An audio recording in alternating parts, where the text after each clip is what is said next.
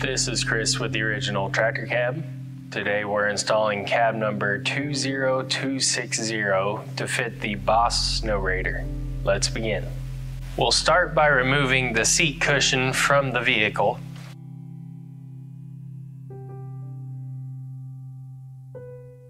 Then we'll use a 3/8 wrench and a 7/16 socket to remove the nut and bolt from this location and this location.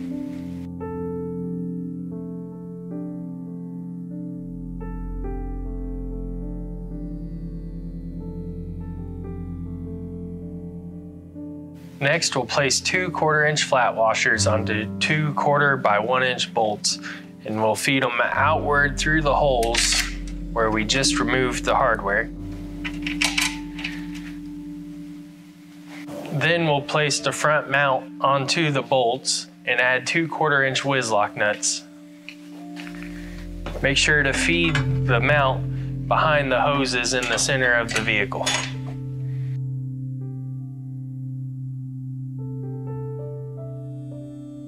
Go ahead and start the nut finger tight and place the other one. And once you have them started, go ahead and tighten it all the way down.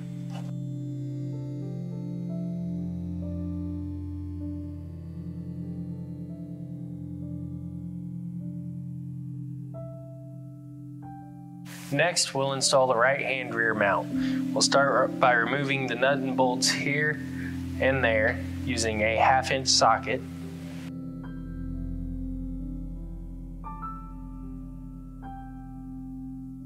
Then we'll place two 5/16 by 1 3/4 bolts out through the holes where we just removed the hardware.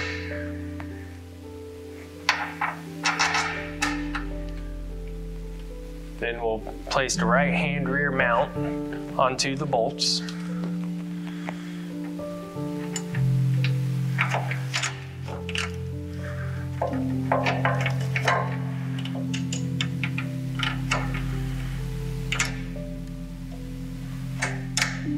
Then we'll add two 5/16 whiz locks, but just put them on finger tight, do not fully tighten.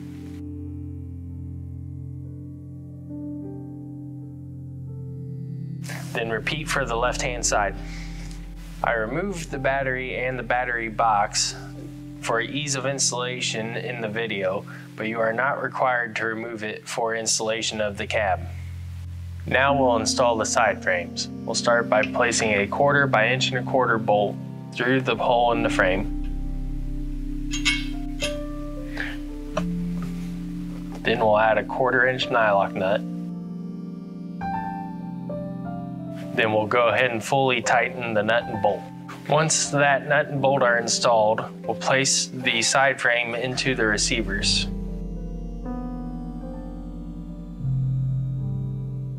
Then we'll tighten the bolts left loose from the previous step and repeat for the left-hand side. Next, we'll install the right-hand rear post. We'll start by placing a 1/4 by 5/8 bolt through the post. Then we'll place it through the back of the side frame, add a nylock nut, and then we'll tighten this just enough to keep it upright.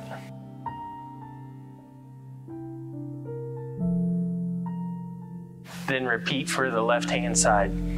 Next, we'll install the right-hand curved sidebar and a bent tab crossbar. We'll place a 1/4 by 3/4 bolt through the bent tab crossbar, then go through the hole in the side frame. Then we'll take our curved side frame, place it onto the bolt, and add a nylock nut.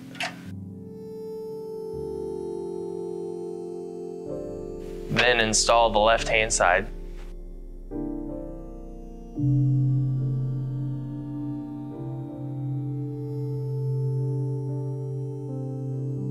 Once they're installed, go ahead and tighten the nut and bolt to keep the post upright.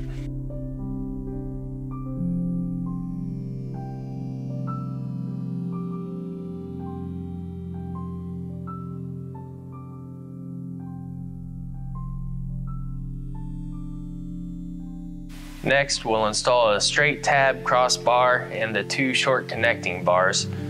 We'll start by placing a 1/4 by 3/4 bolt down through the hole in the crossbar. Go into the rear post.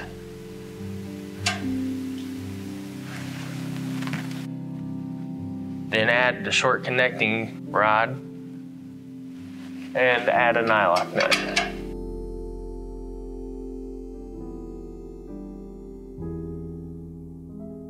Then do the same thing for the other side.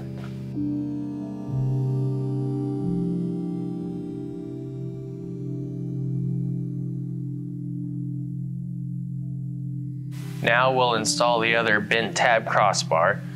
Start by placing a 1/4 by 3/4 inch bolt through the tab on the crossbar, then through the slot in the curved sidebar, then the short connecting bar, and add a nylock nut. Then repeat for the other side.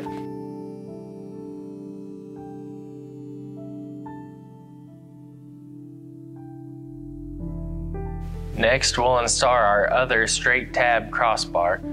You'll start by placing a 1/4 by 5/8 bolt through the tab of the crossbar. Then you'll place the bolt down through the tab in the side curved bar, and then add a nylock nut. Then you'll do the same for the other side.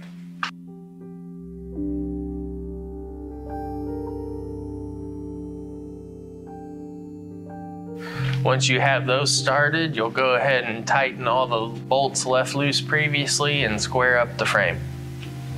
Once the frame is tightened, your crossbar at the front of the cab will be bent downward like this, and then your posts up here will level out like that. For this next step, we'll install all of the foam padding.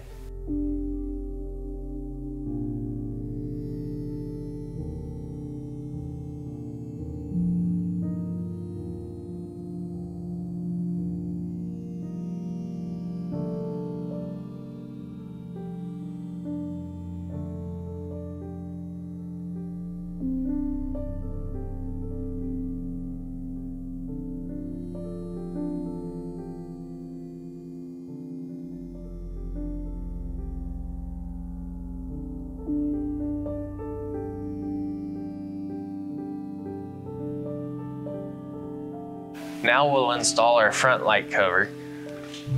So place it over the foam at the front and go ahead and wrap the Velcro around.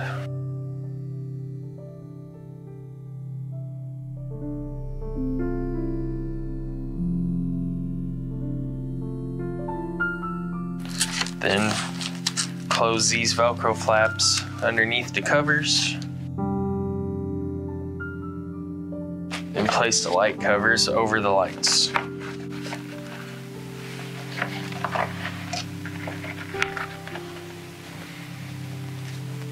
This is what it will look like when the light covers are in place.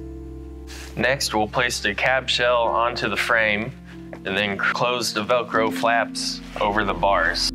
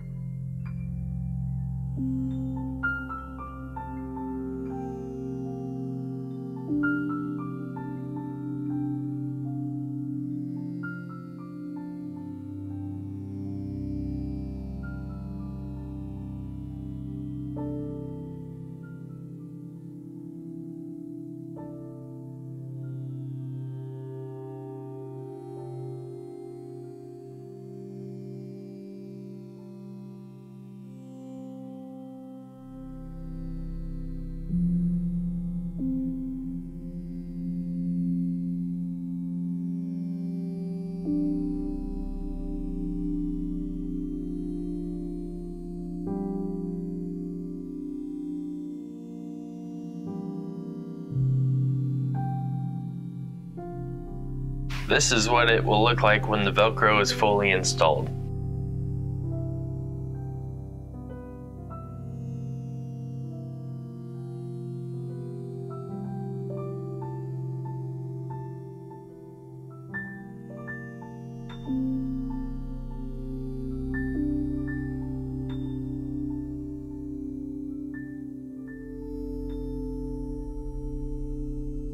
Finally, we'll install our left-hand cab skirt. We'll start by raising this flap, then attaching the Velcro.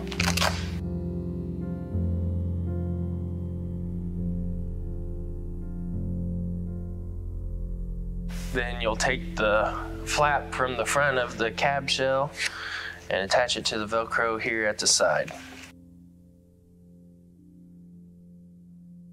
And once that's connected, we'll attach the springs from the bottom of the cab skirt to wherever they will attach.